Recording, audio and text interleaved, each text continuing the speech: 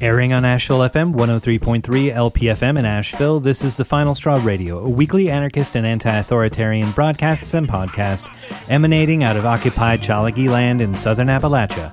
We bring you voices and perspectives from projects and struggles all around the world, and you can find our archives, transcripts, ways to follow us and support us at thefinalstrawradio.noblogs.org. This week, we're sharing two interviews. First up, Ian spoke with Alec Dunn and Josh MacPhee, editors of the recently released issue number 8 of Signals, a journal of international political graphics and culture out from PM Press. Then you'll hear a conversation with imprisoned New African revolutionary socialist Mwalimu Shakur, currently incarcerated at Corcoran Prison in California, about abolition, political education, and the hunger strikes of 2013 in which he participated. Check our show notes at our website alongside the full interview that won't fit into the radio broadcast for how to find his writings or get in touch with Mwalimu, as well as a link to our past chat with him and interviews we recorded during those hunger strikes with the likes of Ed Mead of California Prison Focus. But first, a couple of announcements. Join Blue Ridge Anarchist Black Cross on the first Sunday of each month. Next up being August 6th from 3 to 5 p.m. at the new Firestorm spot at 1022 Haywood Road in West Asheville. It's across the street from Odd, the bar. And Blue Ridge ABC will be set up for prisoner letter writing from 3 to 5 p.m. as they are the first Sunday of every month. And be excited, the next week, this will be one of the venues, as will the Odd, as will Different World be the venues for the 2023 Another Carolina Anarchist Book Fair, or ACAB 2023. If you visit acabookfair.noblogs.org, you can find a list of the presentations and speakers and workshops that are going to be going on from Friday, August 11th through Sunday, August 13th, all free, open to the public, as well as you'll find vendors who are going to be at the craft fair on Sunday at the Odd Bar, and book stalls, like who's going to be tabling as booksellers and local community projects at Different World during the book fair portion of things. So there's a ton of stuff. The main speakers are going to include a presentation on the history of anti-racist action organizing, featuring Shannon Clay, the co-editor of We Go Where They Go from PM Press, who I interviewed for the show a month and a half ago or so, as well as Joe Nina and Lorenzo Irvin, former Black Panthers and foundational voices to Black autonomism and Black anarchism, as well as a member of the original Jane Collective out of Chicago, and a whole bunch of other really fascinating historical and contemporary political figures. I definitely suggest taking a look at the social media and the website to find out how you can join up and help out and participate in this historic series of events. It's going to be fantastic.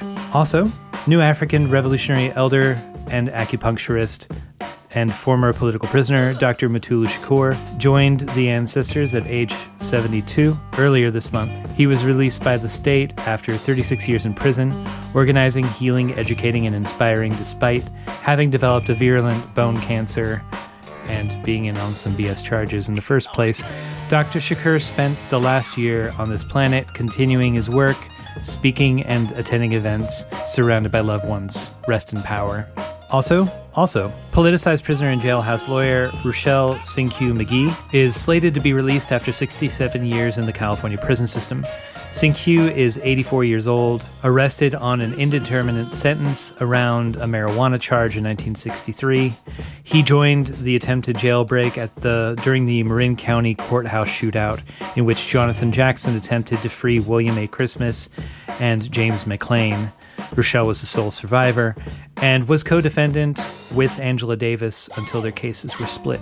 There's a fundraiser to support Cinque's post-release needs, as he's an elder. That's linked in our show notes on fundraiser.com. And also in the show notes, you can find a link to a pertinent article as well as an interview that I was able to conduct with Cinque a couple years ago about his case. Next up, an update to past announcements on Kevin Rashid Johnson of the Revolutionary Intercommunal Black Panther Party, incarcerated revolutionary as he is. The public pressure from calls and emails apparently had the desired results, and as of a few days ago, he was receiving his medical treatment that he needs for his prostate cancer. Though he hasn't received all of his papers back from the authorities who flipped his cell, so he's having trouble continuing to pursue the lawsuits against the Virginia DOC that he was working on, thanks to those confiscations. But he is super thankful for the public engagement to defend his health. More updates on his case can be found at rashidmod.com, RASHIDMOD.com. Thanks for taking the time to talk to me today. Would you mind introducing yourselves and giving your preferred pronouns as well as any affiliations you think might be relevant to our conversation? My name is Alec Dunn. I use he, him pronouns, and I'm one of the co-editors of Signal, a journal of international political graphics and culture, as well as a member of the Justseeds Artists Cooperative. And my name is Josh MacPhee. I use he, him pronouns, and I'm also co-editor of Signal with Alec.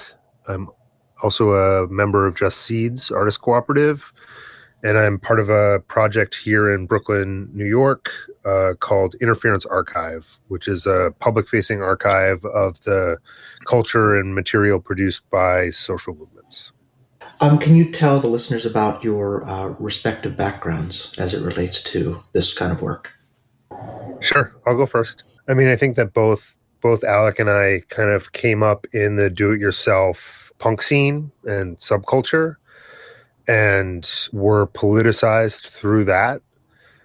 I got my start making sort of applied art, design, and graphics by working with bands and people in the punk scene, doing T-shirt designs and record covers and flyers for shows, and then tattoo designs and other kinds of things. Then got involved in self-publishing and zine publishing, and then a lot of the skill sets sort of born out of that dovetailed into very similar parallel work, but with community and social justice organizations, which is where a lot of the cultural work that I do now is focused. I don't really have a lot to add there, so I'll just say probably the same thing. I think Josh grew up in Boston and spent time in DC and Ohio, and I grew up on the West Coast in Portland, and maybe there's regional differences, and had spent time in New Orleans. But I think both of us got basis for design out of being around music scenes and punk especially. But I think both of us were always doing political graphics. I mean, I think even when I was a teenager in high school, and I mean, they were crude and I wouldn't want anyone to see them necessarily, but it's been a long interest and hobby and passion. Okay. I believe, based on my research, that Justseeds has been around for around 25 years at this point. Can you tell me a little bit about the evolution of the project? And at this point, can you talk about what exactly Justseeds encompasses in terms of the work that you all do? Following up on some of these background questions, starting in the mid-1990s, I and a lot of people who were doing similar work to what I was doing started producing material for different movements. And the context back then, 30 years ago, particularly the economic context, was really different. And most of the organizations that I was working with had very, very small budgets, and sort of a focus on art and culture was not really part of the program. And so they were interested in, and I worked with groups to design posters and T-shirts and things like that, but there was rarely much money to pay for those things. And so I started getting paid in material. So I would design a poster for an organization and they would give me 100 posters. And I would design a T-shirt for a march or a rally and I would get a stack of T-shirts. And then while doing that work, I was making kind of parallel work on the side around similar issues, around mass incarceration in the United States, around housing, around solidarity issues internationally, anti-war. And starting in 1997, 1998, I realized that like it would be really nice to actually be able to make some portion of a living doing this work rather than just working a day job. Or at the time, I worked an overnight job at a copy shop, which was called Kinko's, which was sort of a central hub for both zine culture and punk culture and lots of different music subcultures and political self-publishing. But rather than just sort of doing those things, it would be nice to actually make part of a living doing the work that I loved. And so I started making these paper catalogs that started out as just one sheet of paper and then became little stapled together catalogs that had pictures of the t-shirts that I had and the posters and things. And I started mailing them out to everyone that I knew, physical mail. So I, would get a list of addresses and I would send these things out to everyone, and they would all have like a little form that you could cut out where you would check a box. I want this poster or this shirt, and you'd stick a $10 bill into an envelope and mail it to a P.O. box in Chicago that I had. And that's basically how Justseeds started. There were, I would get like an order every month, every couple of weeks. Hey, I'd like this t-shirt. Here's $10. I'd like this poster. Here's $5.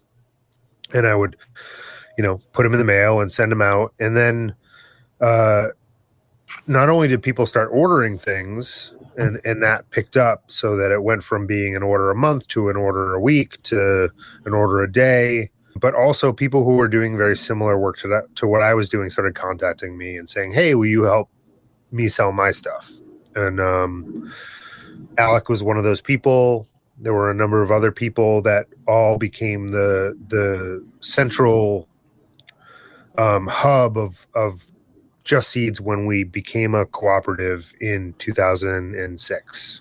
Can you talk a little bit about what you attribute the longevity of the cooperative to? Have you found there to be any major cons of or negative qualities to working in a cooperative?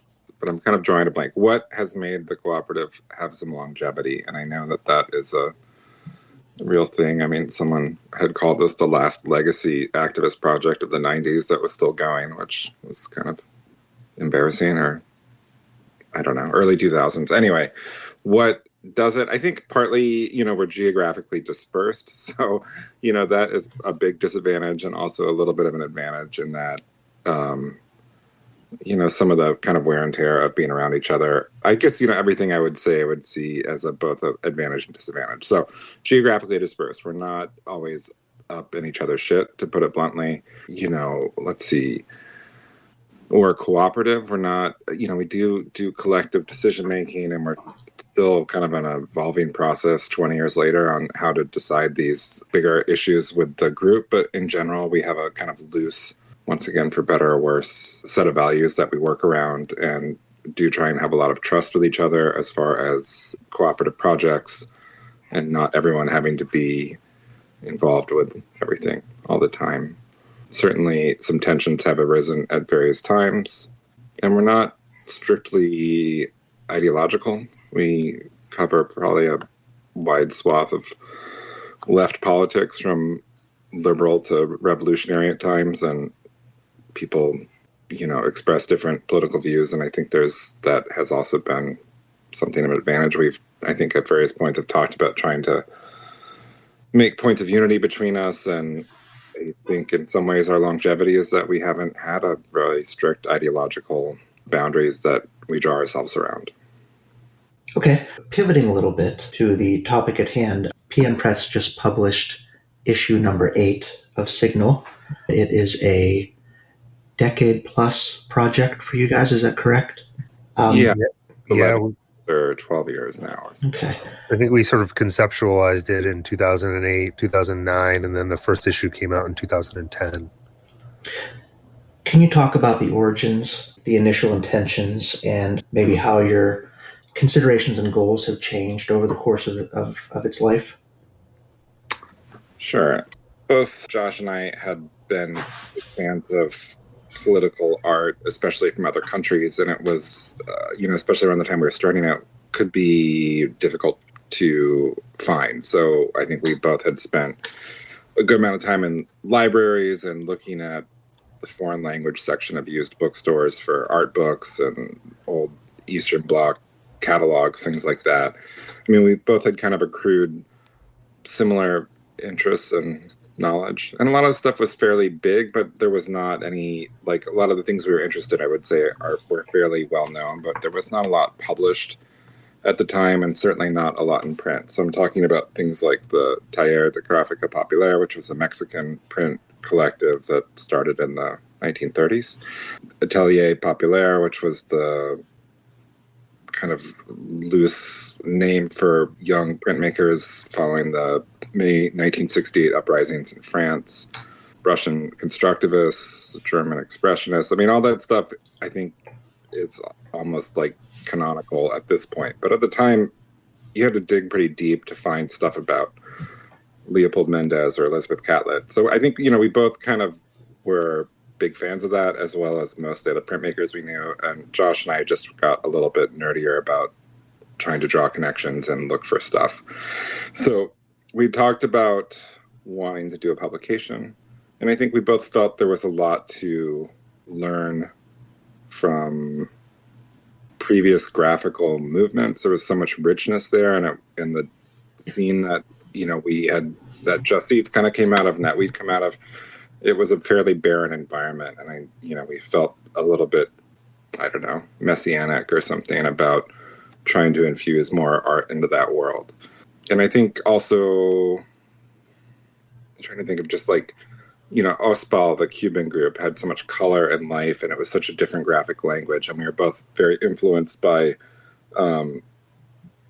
work that was being sent to Josh from a friend of ours in Japan of like Japanese political graphic design, which just seems to have a totally different basis and format and structure, and just a very different aesthetic. And feeling like those things could help us in the U.S. kind of expand the idea of what we think is possible, and kind of enrich also our graphic palette. I think, so that was kind of the beginning, and I think Josh should probably pitch in here as well. What I think is interesting is I think originally we talked about trying to do stuff that was focused on international political art with the idea of having a US-based audience. And I think over time what we found is we actually have a fairly large international audience. I don't know what it would be as a breakdown. I mean, I know probably it's still mostly US, but it feels like a lot of the interaction we get from people and email and feedback is mostly from international people. When you say what's possible, are you talking in terms of design or from a political perspective? I think both, and I think from design and also from the role of a designer or artist or what have you, creative worker within a political movement. And that, as Josh had noted there, when Justseeds had started, when he had started doing art, like late 90s, early 2000s, the role of the artist was very pushed to the side. Oh yeah, make a poster, and maybe the image you made would be shrunk down and thrown in a corner or pixelated or whatever. And so seeing that the prominent role and freedom and resources that people had in political movements the world over, or that they created, was inspiring and very different than how creative work was treated in political struggles in the U.S. Yeah, I mean, I think to sort of paint a picture, so to speak, in the mid to late 90s, if you went to a demonstration in the United States, the most common thing that you would probably get handed would be an 8.5 by 11 sheet of paper that was filled on both sides with 10-point type. And maybe there'd be a corner of like a child who had been bombed or something, in a little image. Things were type heavy.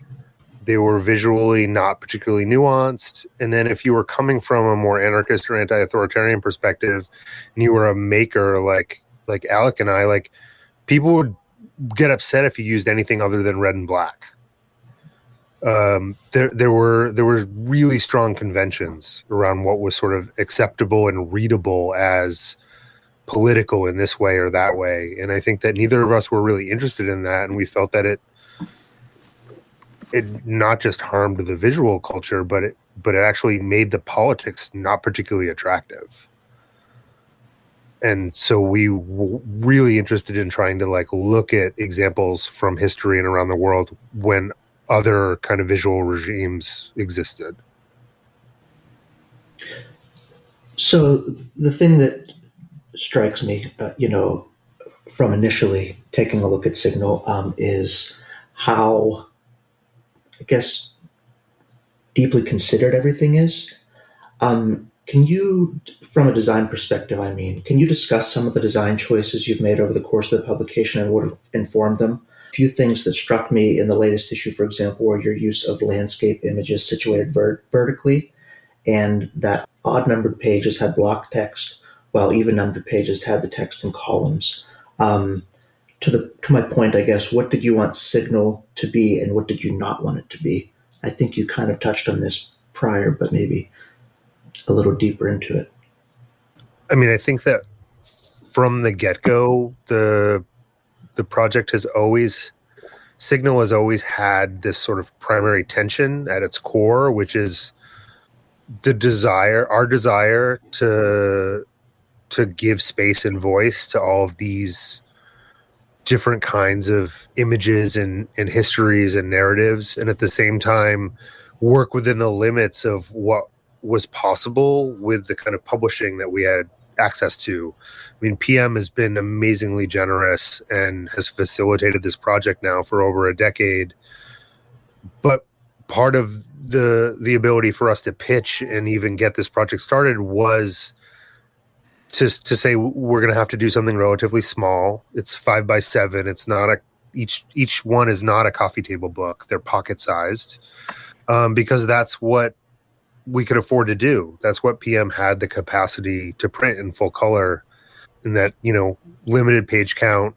And so it's always been this interesting tension. The design is really driven by our desire to push as much into each issue as possible, but at the same time, try to give each feature its own space, both so that it's readable, but also so that the images are able to breathe, so people can take some time with them. And I mean, some of the things like taking a horizontal image and turning it on its head so that it's vertical, some of that is space. If you make it vertical, you can make it bigger because the publication is vertical.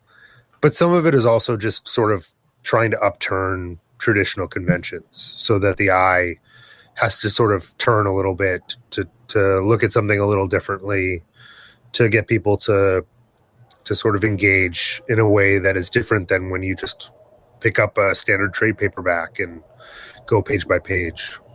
Do you approach each issue as a new concept, or are you trying to kind of create continuity across iterations? I mean, we have some continuity. We definitely have some formats that we import issue to issue. And some of that you noted with the columns versus the blocks of text and things like that. A lot of that is, probably even a little bit unconscious. But there's a way that I probably in my head at this point developed how Signal looks. We use a similar font to read that we find to be very readable at a small size. So there is some design continuity. We do try and do a new design for each article and each issue. And as far as making a conscious choice of what's going to be in an issue and whether that balances out, that doesn't happen at all. So we're really often hemmed in. I mean, we might have an article that we hold back from an issue for space or for whatever reason, and you can kind of place that in a later issue when you want to. But for the most part, we're mostly dependent on contributors and on time and getting things in. And so each issue ends up a little bit accidental. And I think, especially even when we had just one issue out, I think, there was good response to it, but people could say, well, this is kind of a hodgepodge of articles. And I think now with 8 issues and the 9th coming and 10th coming after that, I mean, you start seeing them as a collection, and I think it creates kind of interesting tapestry or mosaic of idea about what political art can be and how art is used in social movements and political struggles around the world.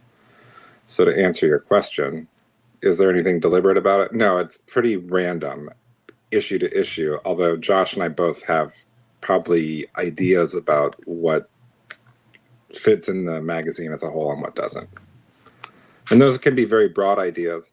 And I would say probably, one thing I think, which I think we were more probably open to in the beginning, but probably less interested in now, and that's not across the board. I mean, we still have fine art in there, but we're less interested in things that appear in galleries or are conceived as fine art or art projects that are political, and more interested in applied arts, meaning things like, design, illustration, printmaking, sculpture, that are meant to be used by activists or movements directly.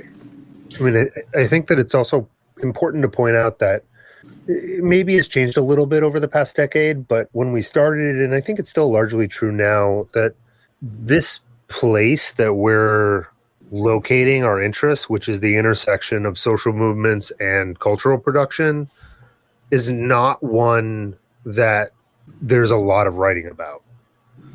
And in particular, like, the writing tends to fall either into the heavily academic realm, in which you'll have like a highly theoretical volume about a very specific time and place in which something like this happens. So, the role of pirate radio in the Quebecois national struggle from 1972 to 1975 or something. Or you have kind of, when we were starting out, you'd have like zine articles, like people who were interested in things and just did a teeny bit of research and wrote a little thing about something. And now the equivalent of that, I guess, is sort of blog posts that exist about some of these things. And we were really interested in trying to find a space in between those, that we're interested in writing that is accessible to a general audience, and particularly to the kinds of people that make this culture,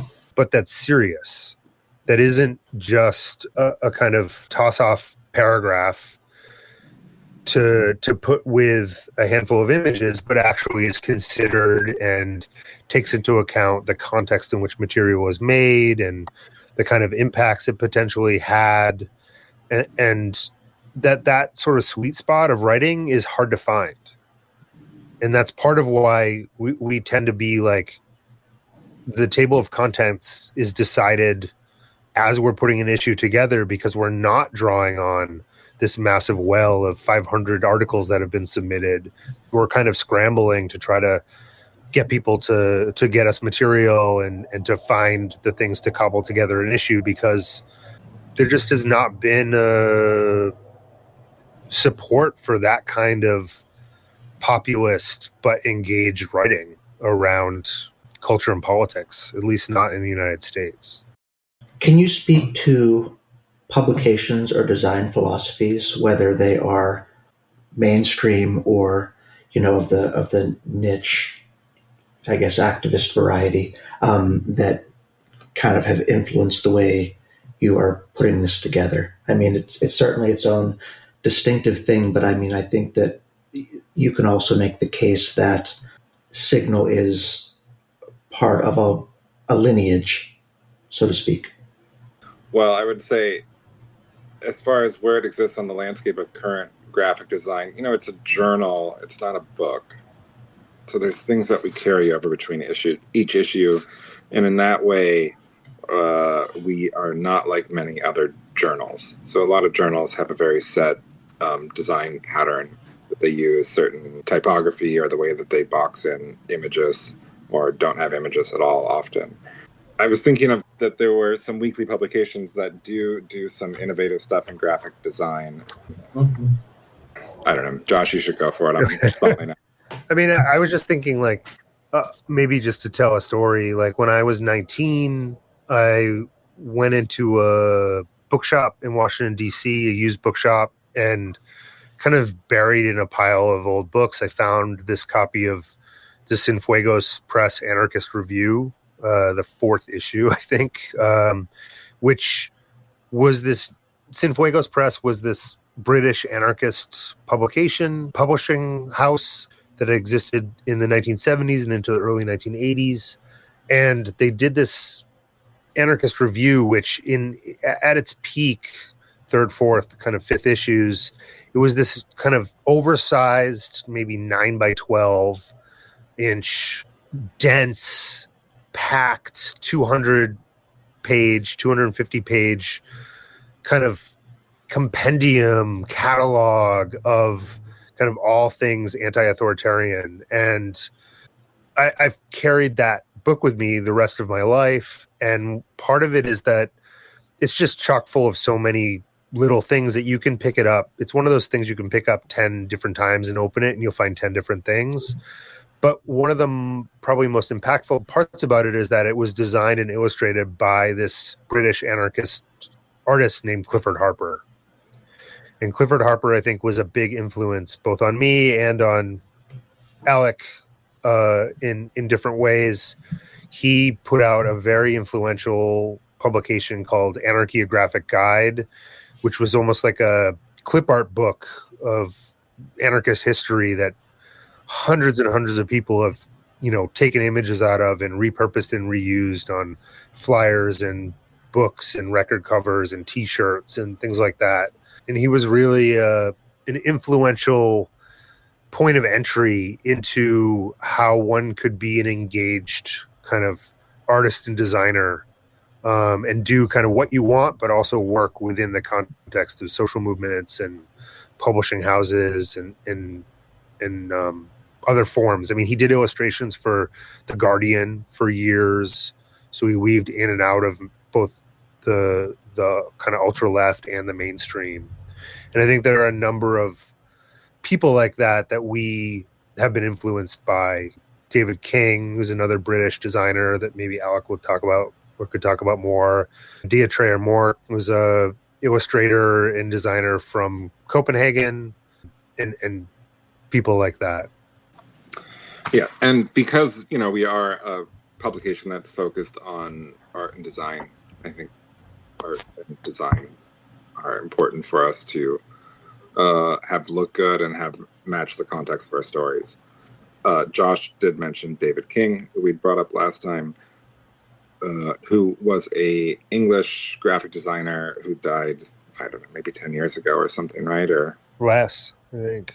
Last couple of years, I guess, before COVID, but who work was kind of ubiquitous in ways that once you kind of figured out who he was, you started understanding that there was more and more of your life, that things that you liked because how they looked, and a lot of them were designed by David King. He was a just great, excellent graphic designer. He was probably most well known for doing the cover of Jimi Hendrix's Electric Ladyland, a bunch of kind of classic rock album covers, and then in the 70s and 80s did a lot of the graphic design, not the logo itself, but for Rock Against Racism, a lot of anti-apartheid graphics, and had a very Soviet influenced kind of bold, colorful, big sans serif type, just kind of beautiful, vibrant work.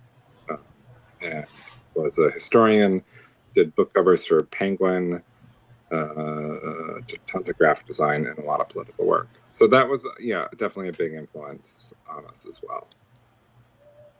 Yeah, I mean, the Underground Press, the work of Emory Douglas in the Black Panther paper, the graphics that came out of the AIDS movement in the 80s and 90s, all these things I think were influences. And all of them in different ways touched on publishing, whether or not it was in the form of an ongoing publication like the Black Panther newspaper, or in the form of kind of serialized broadsheets or flyers like that came out of ACT UP and the AIDS movement. That print and publishing has sort of always been central to the forms of aesthetics that we're drawn to. Most, if not all, the stuff covered in Signal is grounded in the physical rather than the digital realm. What do you see as the special value of physical media in the digital age? You can touch it. I mean, this question around digital verse or parallel to analog is, I mean, it can go in so many different directions. I think that to keep it contained, to say that I think we're just we're the last pre-born digital generation. So both of us were born in a time before there was the expectation that we would be seeing things on a screen. So I think that, I mean, to be honest, I just have a nostalgia / natural kind of orientation towards print, physical print, because it's what I grew up with. It's what I learned to read with. It's how I learned to make things. But beyond that, I think that the reality is that we can take a piece of paper and we can put an image and some text on it, and we can throw it onto a copy machine or a risograph or even an inkjet printer, and we have almost total control over what that is, what's on it, how it gets distributed, who sees it. And then the reality with the internet is that there's the illusion of a certain sort of digital democracy, but the fact of the matter is that the 99 point whatever % of internet and even social media traffic, it all goes through a very, very, very small handful of websites that we don't own or control. And so you maybe are lucky and what you make gets seen because of some algorithmic glitch or some gatekeeper lets it through. But the reality is that we just don't own the digital means of reproducing our ideas, but we do have the ability to own the analog means. And so maybe it's an old school kind of left argument of about controlling the means of production, but the physical means of production are much, much more accessible and easier to own and have some control over and management of. I would just, dovetail on there too. I mean, there's definitely room for people who want to do this digitally. Both Josh and I like print media, and I think other people like print media as well. But whether or not that has to be the way it has to be, for us, it's a way that we can have longer form ideas. We can have images, I think, take up kind of a more, I don't want to say sacred, but have a more impactful space that you engage with more as opposed to just flicking past.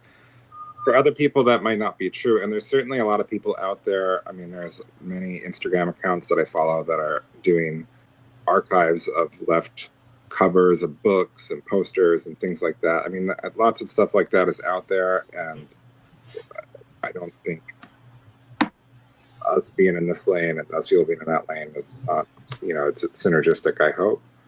And I don't feel like we have to cross over at this point either, which is, maybe at some point it would feel like you had to. But there's plenty of people in the digital space doing archiving, documenting. For us, I think as I said, it gives us a chance to really highlight and focus in on some works and some ideas and give it some space. And at least in my particular reading habits, and probably people of our generation, people that I know, which are not all of my generation, it allows a kind of a further sense of space and focus on that work. I know people who just read things on their phone, and I just couldn't do it. I just don't. It's too distracting and it's too small. Everything looks bad. Might not be the case for everyone. Is that too open-minded, do you think, Josh? What do you think? No, that's good. I mean, I think that I would only I'm not against the digital. I just think that there needs to be a little bit more of an open-eyed reality check about what it is and what it isn't. And the vast majority of the internet is a giant graveyard of websites that no one goes to and aren't kept up because there's this promise it's really easy to make a website. In reality, it's actually quite difficult to maintain one, and it's expensive.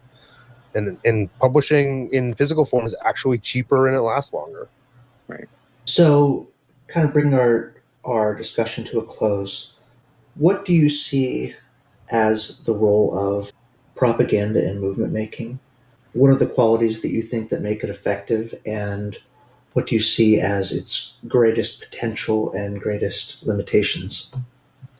Well, I think one thing that we knew going in, I don't think this is new to us, but I think it's something we relearn continually, is that there is not a set formula for what makes good propaganda in political movements. It's very unique to the situation, to the artists, to the movement itself, and just to the spirit behind it. So I think there's not necessarily a slam dunk there. But I do think perhaps the maybe this is the slam dunk, is that what makes effective propaganda in movements is when people are involved with the movement or have some kind of basis in that movement. It doesn't have to be necessarily with an organization, but a long time coming in that movement. I remember there was a long time ago, before Signal existed, Josh and I lived together in Chicago, and there was you were doing a presentation on a wheat pasting campaign, and I think the idea at the time was that people there could go and learn how to do this and go out and do it right away. And the reality is that I don't even remember what this about. I think it was about prison or something. But Josh had spent a number of years involved in prison abolition movements, had made art with people, and had developed relationships with people, and got a crew out to go out and do this action. It's not. Rarely is it something you can just kind of do on the spot and have be effective. I think there's so much work in the background of doing effective cultural work.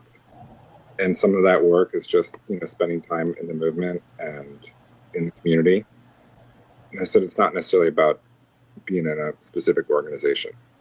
So to me, that is oftentimes what we cover are people who have been thoughtful about their work and their communities and the movements that matter to them, and take some creative approaches to going about it and pivoting when things aren't working, and having happy accidents when things do. Yeah, the propaganda or agitprop overlap with sort of fine art traditions and design, commercial design, but they're not the same thing. They have their own concerns and their own needs, and some of those are relatively universal and some of those are movement specific. And I think that part of what I hope that Signal can do is it can kind of help illuminate that this is a unique tradition, and that while it's not completely separate from the things that we call art or the things that we call design, to think about it as its own territory really helps from the perspective of makers and of movements to make better agitprop, to realize that there are things that are really useful, that like making material that people are familiar with so it's easy for them to pick it up and sort of take some ownership over it is often more powerful than something that's like brand new, which is like very different than if you're doing commercial design work and you want to you're trying to sell a new product, or you're doing fine art and it's all about like newness. Then in fact, newness is not necessarily the best thing when you're doing agitprop.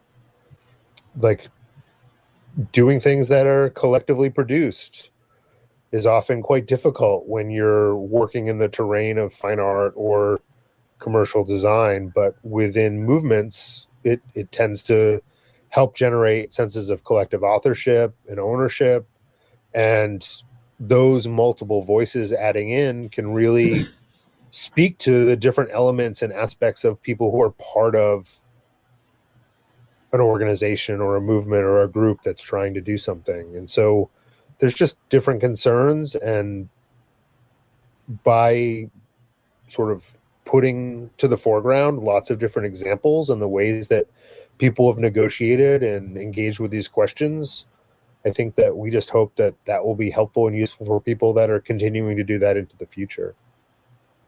Okay. I think that I have what I need. Thank you again for taking the time to do this again. I really appreciate it. Yeah, no worries.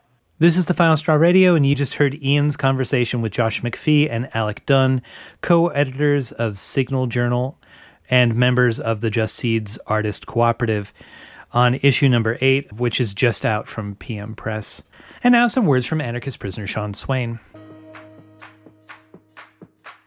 KiteLine is a weekly 30-minute radio program focusing on issues in the prison system. You'll hear news along with stories from prisoners and former prisoners as well as their loved ones. You'll learn what prison is, how it functions, and how it impacts all of us. Behind the prison walls, a message is called a kite. Whispered words, a note passed hand to hand, a request submitted to the guards for medical care. Illicit or not, sending a kite means trusting that other people will bear it farther along until it reaches its destination. Here on KiteLine, we hope to share these words across the prison walls. You can hear us on the Channel Zero network and find out more at kitelineradio.noblogs.org. Now you'll hear part of an interview I conducted with Mwalimu Shakur, an incarcerated New African revolutionary socialist in California, about education, abolition, and other topics. If you want to support the Final Straw Radio, you can subscribe to our podcast via various platforms, follow, rate, and share our materials online, and learn more at tfsr.wtf. And if you'd like to fund our transcription work that allows for easier translation, more accessibility of content, and the zines that we produce from each interview, consider picking up some merch from us or making a one-time or recurring donation via PayPal, Venmo, Stripe, or LibrePay. Or joining our Patreon to access early release content and other goodies via the links that you can find at tfsr.wtf/support. Yeah, so we've spoken before, but I wonder if you wouldn't mind reminding listeners your name, your location, any sort of like information about you that would sort of set the stage for this chat. Well, my name is Mwalimu Shakur, and I am in the belly of the beast known as Corcoran State Prison, home of the first security housing unit, SHU. And being back in the general population, you know, having to rebuild and restructure things going on in this camp has not been easy, but it's a challenge welcomed. You know, being a freedom fighter that I am, understanding what needs to be done, me and other comrades of like mind, we welcome it. So that's what I'm doing until they unleash these gates and allow me to walk out of here and re-enter society where I can help with the movement that's going on out there. The last time we spoke, you talked about how a lot of the work that you're doing in there is study and discussion and sharpening those tools. And I know, like, over the last few years, there's been a lot of chatter at various levels, like whether it be even in like mainstream society around the concept of abolition. And people have been talking about abolitionism for a very long time with different definitions of what that movement is and what that phrase means. So I wonder if you could sort of bust into what the term abolition means to you. Well, for me and others of like mind on the inside, abolition means to destroying, you know, this system, you know, from hitting them from the inside out as well as from the outside in. But you have to wake up the minds of those in society so they can understand how to do that, or they'll fall into the gap of reform. You know, they'll try to make the system better by coming up with laws to change it and wanting to follow certain rules in order to get those laws changed. And you can't do that. You have to tear this system down and then rebuild another one that works for the people. Because when people are oppressed, they're not just oppressed by one front, like an economic front. In this system, they oppress us on all fronts, political fronts.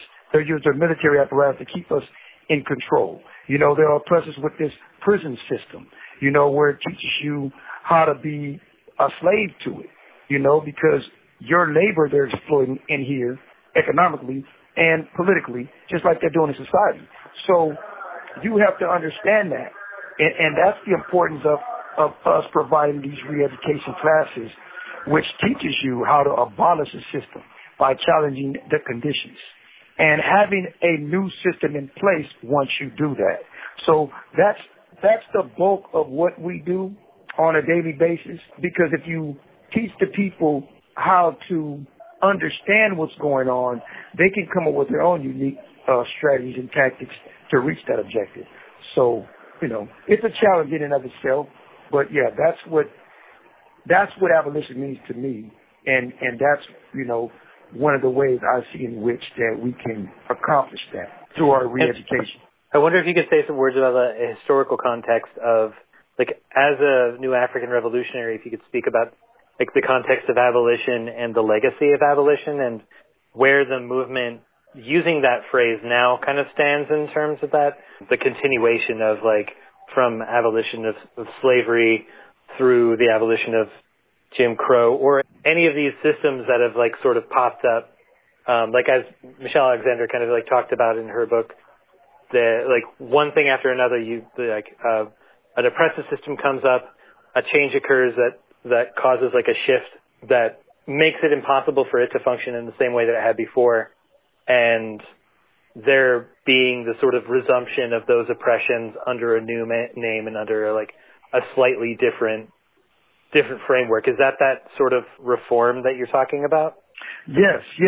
And you see it clearly, because like you just made mention of, from slavery, they went to Jim Crow. Okay, from Jim Crow, they went to the system you see now with the prison industrial slave complex.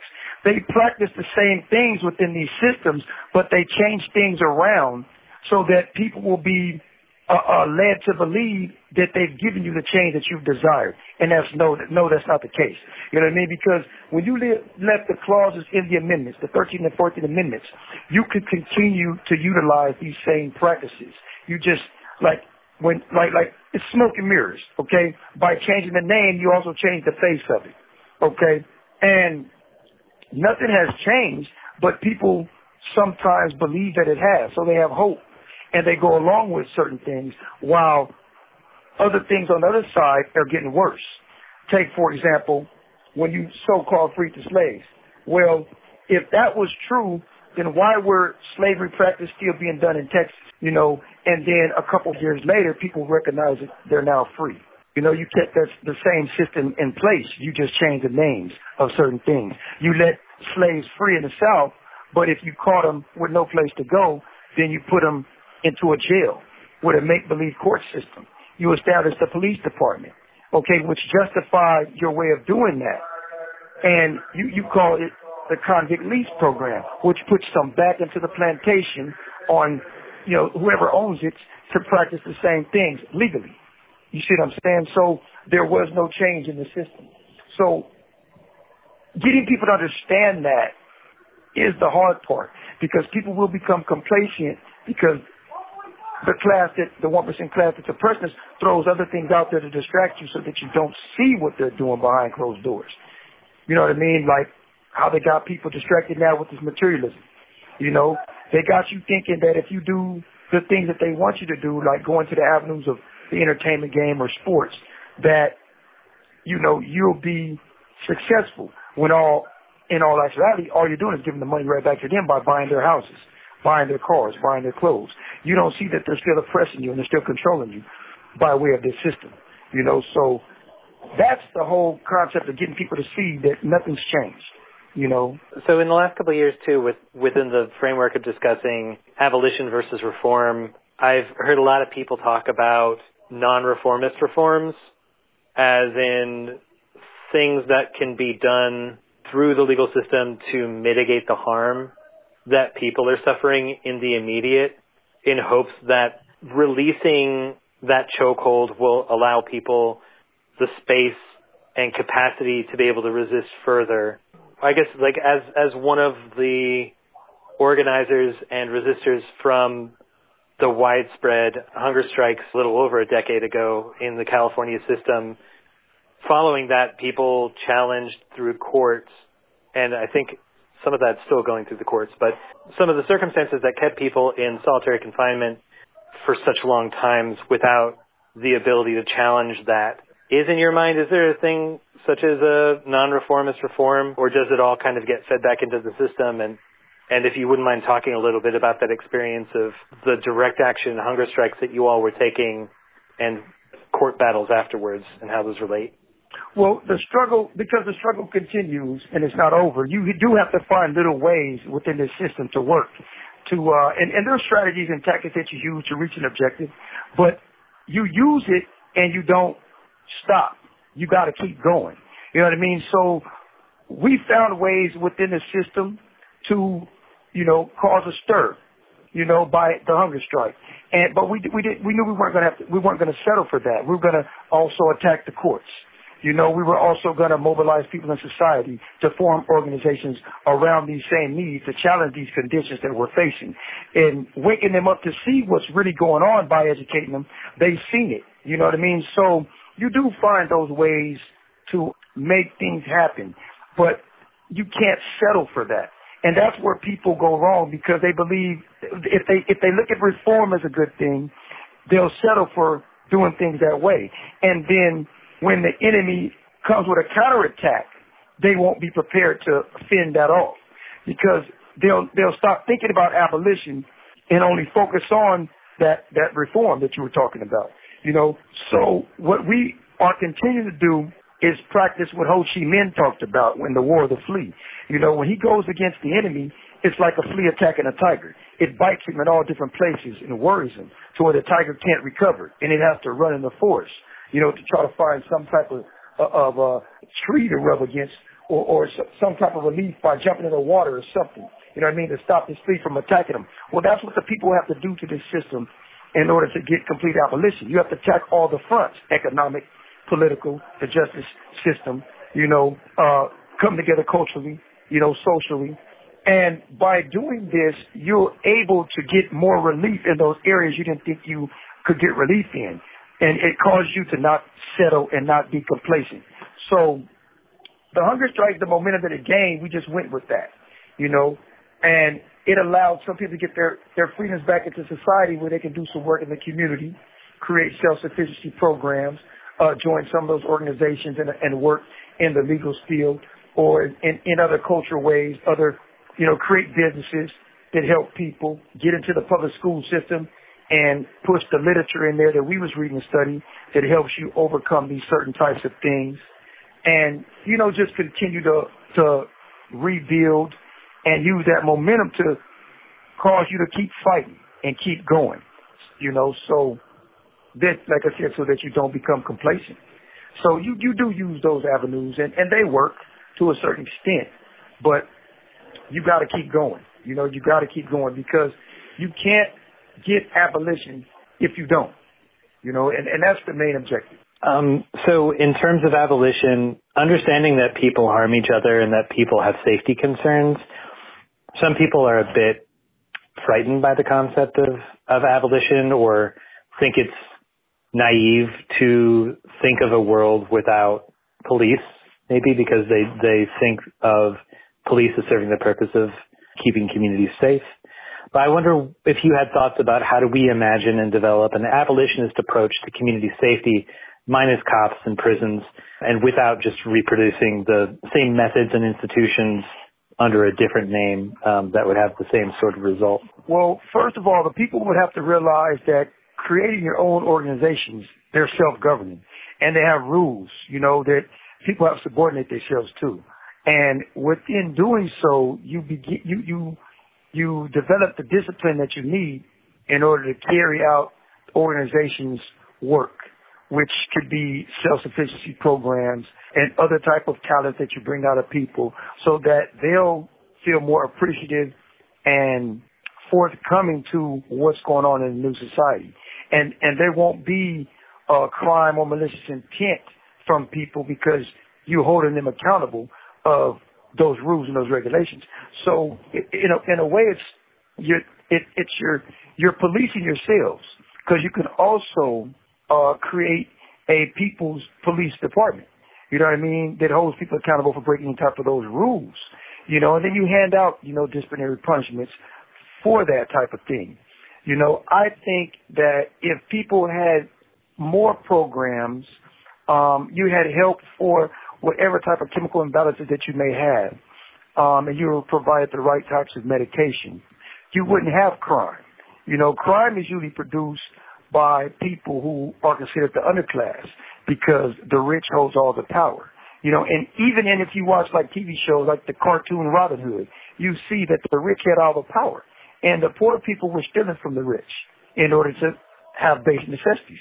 So when you have those things that happen, then you have to recreate things in order to have a complete society.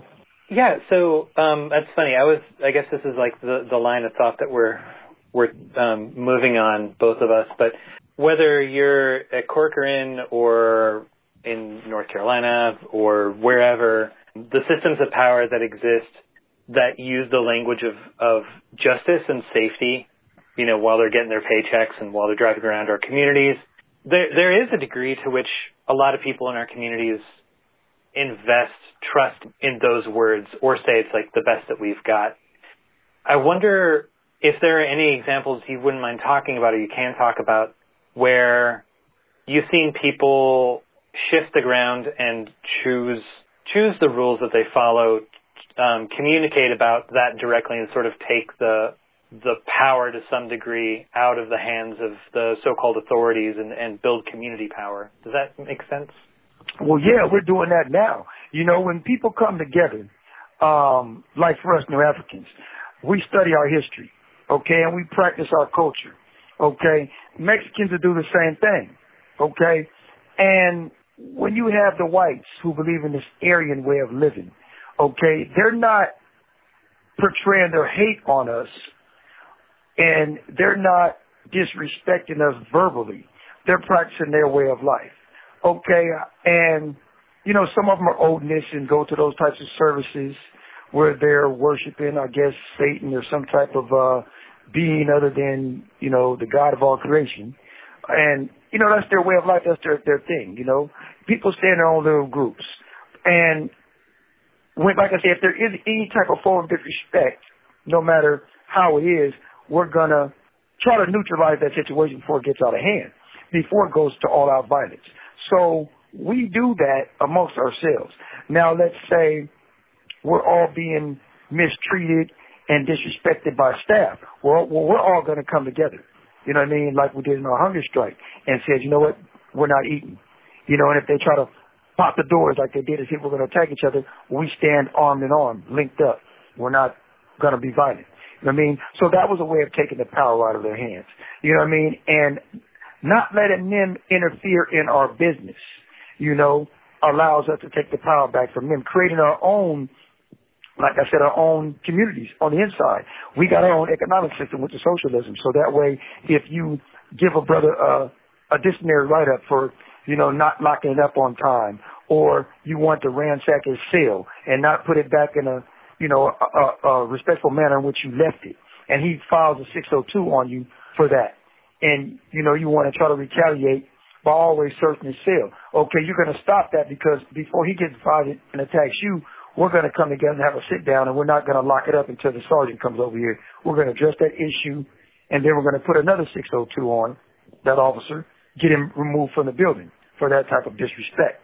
You know, anytime you take from us something that we hold dear, which is like our little bit of program that we get, we're going to retaliate in a meaningful way. You know, not in a violent way, but in a meaningful way where we can talk about it in dialogue and have a discussion about what's going on, because now you're hindering and infringing on our time. When you get to go home, we don't. Some of us, this is our home for a long period of time. You know what I mean? So we know how to neutralize situations and come together. And that takes the power out of their hand, because if they can't move you and cause you to violence, they can retaliate in a more violent way, which causes them to place you in solitary confinement, give you new charges and things of that nature. Then they lose the battle. Yeah, so you and I had spoken about this book, Chronicle of a Prison Dirty War. Is that the right title? Yeah, that's it. Yeah, and it goes through the experiences of a black political revolutionary prisoner. I actually don't know if the author identifies as New African. Does he? Should I correct that? Yeah, he's a New African freedom fighter. He's an elder. Okay. But talking about the creation of both the bolstering of white gangs, the racialization, like the further racialization of those white gangs inside of the California prison system coming up through the 60s and 70s, and then like the vying through the creation of the prison economy by administration and by the guards of different sets and different communities against each other within the California system. And it feels like the hunger strikes that you participated in falls into this long line of instances where what has been called by some, or what was called by the folks during the Lucasville uprising as the prison class, the unification is like a common understanding of a shared situation that even though some groups had an immediate leg up over the other groups, that everyone was still locked into the same sort of cages at the end of the day. And one of the strengths of those hunger strikes that you participated in were that it was people from so many different communities as well as different sets, if they engaged in that, unifying basically against the common circumstances that they were experiencing in a way that spread like wildfire, and the state of California could not deal with it. It spread outside of the state. It spread up the coast. It spread to places in Canada. I wonder if you could speak about the potential of that sort of thing, like both inside or outside of the prison system. Well, that's what we need. We once you recognize you have a common enemy, everybody can come together in solidarity and challenge your conditions. That was just the way we chose to do so. Hunger strike, and then put out a mandate saying that we agree to end all our hostilities, because we know what started our hostilities, like what the elders spoke of in the book. In those days, it was a racial time in society, to whereas COINTELPRO was in full effect and FBI was attacking revolutionaries, all classes, in our class struggle, all social classes, and on the inside, you had the white supremacist ideology group where they also put those types of COs in the prison. They weren't hiring like blacks and Mexican prison guards. So you have the white supremacist ideology prison guards in here. So now when you put blacks in here, which was, second, to the whites and then became the majority, we're faced with all type of racial oppression. You know what I mean? As he, clearly was talking about. And they had to come together in unity to challenge that, And what was intriguing is that a lot of people didn't know that the FBI created these institutional structures as well that are government agencies, the SSU and the IGI and the ISU. Those are federal agencies that work inside the prison, and they only target social classes of inmates. You know what I mean? So once you go to war, there's no time to stop and ask questions about why it would happen. You know what I mean? It's just all full-out war. And in order to curb that war, they were putting everybody inside their confinement, killing the head, thinking that the bodies would die. So that way the wars continued to happen in the general population. And after so long of that, they created the SHU and start putting people, buried alive in there for generations on generations. And, when you understand, like I said, the conditions, you have to let others know, look, this is what we face. This is why we face it. Here's the solution. What do you have? And then somebody have pitched their solution. Somebody have pitched their solution. And then here comes a strategy. And next thing you know, here goes some other tactics that they can use to complement that strategy. And it works when you keep the objective at the core front of your mind, because we cannot stop until we achieve this, And that's what made it so enjoyable. We was able to see a way out. We was able to understand why it was important for us to achieve this. And we kept, doing what we needed to do to get there. I wasn't one of the leaders in that movement. I just followed suit. You know what I mean? So I can't take the credit for none of that. But my elders, they are very sharp and talented individuals. They have strong minds. I thank them for instilling such strong disciplinary principles inside myself, because without them, I don't know where I would be. My education came from them. Them long hours of studying and reading and continuing to read and study and writing essays about what I learned and how to show it in my practice, and going through ideological struggles so that I can, transform my mind and become the new man that I am, is only because my elders had the foresight to see what kind of beauty we could have at the end if we continue up with this fight.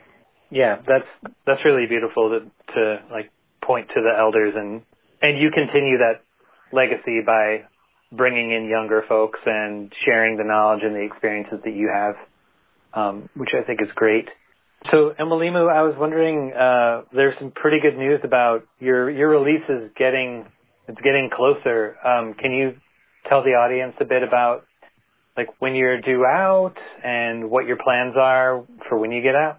Well, yeah, I'm due out according to this Prop 57, which is a board that they have that sent to you, but it acts just like the regular parole board for those who have a life sentence, for them to be considered released back into society.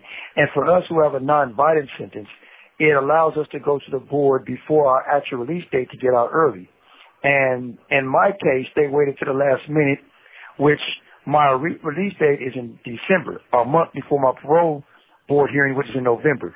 So even though it's only 30 days, I would still like it to pass. And I'm thankful for it if it does. If not, I'm still thankful that I'll be getting out of here soon. And within the next few months, plans are to re-enter society and get into the workforce. I'm a paralegal by trade, as well as a practicing journalist. So, and then finding work is not going to be too hard for me. I have other skills that I can utilize, and I know a few people who can help me navigate through, the job market and whatnot. But I'm planning on working with community organizations and bringing the transformative programs to the inner city communities. Of course, I'll be in Los Angeles, my hometown, for at least a year until I get off parole. And I'm hoping that once I do, I'll be able to travel to other states, to these other cities, and see what kind of problems exist and try to help those who are doing something about fixing those problems, working with them in solidarity. Yeah, that's awesome. And you mentioned that you're a journalist, and I'm sure, like, as a paralegal, yeah, you're right. And with your experience, like, I'm sure you'll be able to find a lot of opportunities. And you've been publishing writing recently with a Los Angeles-based online publication, right? Could you talk about that? Maybe name it, where people can find your writing? Yeah, Knock LA. I got some comrades over there. My boy Chris, my boy Joey. I've been working with them. I also did. I think the first time I told somebody I was paroling with Kiteline, my friend Mia over there. But working with them has been a pleasure. They, people want to know about how we, made it in the shoe for so long, how the transition has been since we've gotten out the shoe. So that was the last piece of work that I... How can people follow your writing on social media? I think there's some folks that are running pages for you, right? Yeah, I have an Instagram. It's at New African Revolutionary. You can find me there. You can find me at Revolutionary Internationalism. And my fiance has a Facebook page, Freedom Looks Good on Us. And she's also a brilliant person. She's a strong woman. She's been, rebuilding her life since she's been out of prison. She works for CCWP, California Coalition for Women's Prisoners. And Lisa is remarkable with the work that she does. And we'll be collaborating on projects once I get free as well. Yeah, that's awesome. I look forward to learning more about her and finding some of her work out there. Well, cool. Mwalimu, thank you so much for having this conversation and for your efforts, and I'm excited for your release. Really appreciate, all the help you've been there for me, Burst, and the work that you do and the work that, I look forward to doing with you when I get out there. And, can't wait to get out into this society and continue this good work. It's always a pleasure. Always a pleasure on this side, too. Really Thanks, comrade. And now some words from anarchist prisoner Sean Swain. Brian Wickensheimer goes by Adam, his middle name. He's a Swiftie married to a Swiftie. So he and his wife Kristen waited with bated breath as Taylor Swift tickets went on sale. They managed to get into the first sale of tickets for Taylor's concert at Paycor Arena in downtown Cincinnati and got tickets, get this, for the front row. They were both ecstatic, but also concerned because Adam's in a wheelchair. He's paraplegic, and that means he needs special seating, a space slightly wider than most able-bodied people.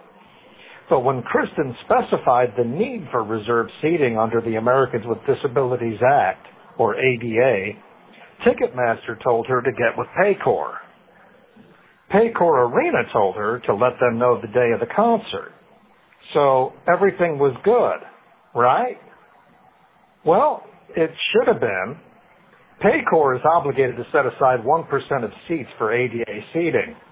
And if you look at graphs and charts for just about any concert venue, you'll note that to make that quota of seating, every venue sets aside the seats at the ends of the rows and counts those seats as ADA seats. So given this, Adam and Kristen knew that worst case scenario, they'd be moved from somewhere near the middle of the front row to somewhere at the end of it. No big deal. Then, days before the concert, Paycor changed their policy. On their website, they announced that they would not be permitting wheelchairs into the stadium unless the person in the wheelchair had a specified ADA seat. Big problem. Remember, ADA seats had not even gone on sale when Adam and Kristen got their tickets. They didn't even have the option of buying ADA seating. And now Adam's use of his wheelchair was dependent on having ADA seats that weren't even available to him to buy. Initially, Paycor indicated that they would be chaining wheelchairs to the bike rack. No kidding. So Adam, who has PTSD, was put into the stressful situation of trying to decide how to proceed. He knew the concert was important to Kristen, and he didn't want to sell the tickets. But he required his wheelchair to get to his seat. He can't use his legs to get there, and unless Paycor owns a really accurate catapult, he had no plan to get from the bike rack all the way to his seat in the front row. Adam decided he was going to crawl. He would simply pull himself across the floor to get there, perhaps wearing a T-shirt that said, "This is how Paycor thanks paralyzed veterans." He'd have Kristen film the whole thing. He shared his plans online, and attorneys came out of the woodwork. A Cincinnati news team interviewed him and Kristen, and you can check out those stories by searching Brian Wickensheimer and Concert Access. Then, Paycor changed their policies.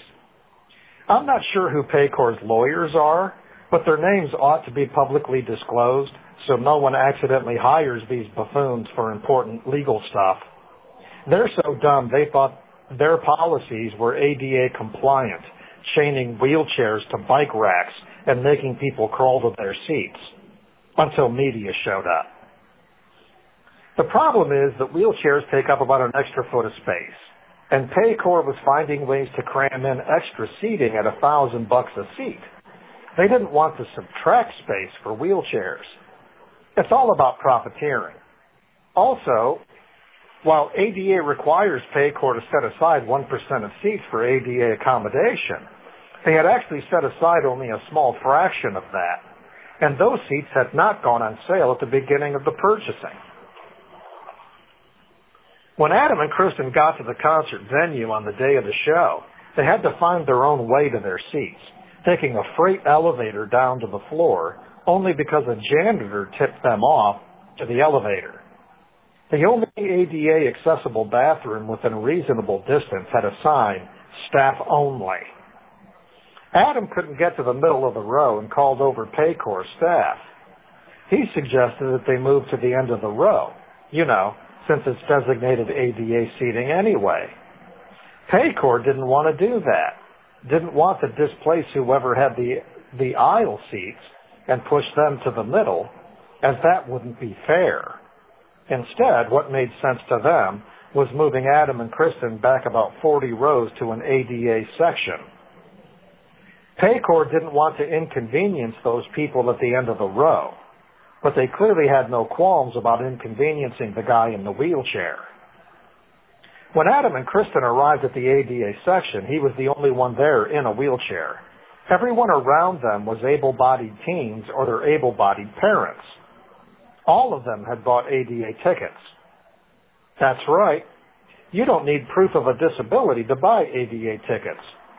You got to have a sticker on your license plate to take up a handicapped parking spot, but you need nothing to scoop up $1,000 ADA tickets and displace the people who need them, essentially pushing those people who need the tickets out of the public domain. And I'm not trying to pick on Paycor here. Paycor is not some bad apple in the midst of a batch of otherwise good apples. It starts with Ticketmaster, who can't be sued because it has its own paid mediator that you must solicit rather than going to court. And it ends with every single concert venue cramming in more seats to make more money. To borrow a phrase, we're talking about a whole basket of deplorables. Corporate profiteers who would make paralyzed concert goers crawl from the bike rack to their seats if no one was filming it. That's what access looks like under 21st century capitalism. Adam plans to change that. This is anarchist prisoner Sean Swain from the Super Duper Uber Mega Ultra Hyper Turbo Multi Maxi Max in Youngstown, Ohio. If you're listening, you are the resistance. You can still write Sean at his new old new again address at Sean Swain number A243205 OSP Youngstown 878 Coitesville Hubbard Road, Youngstown, Ohio 44505. You can find his past writings, updates on his case, hear his past audio, find out how to get his books, plus ways to contribute to his legal defense fund at seanswain.org.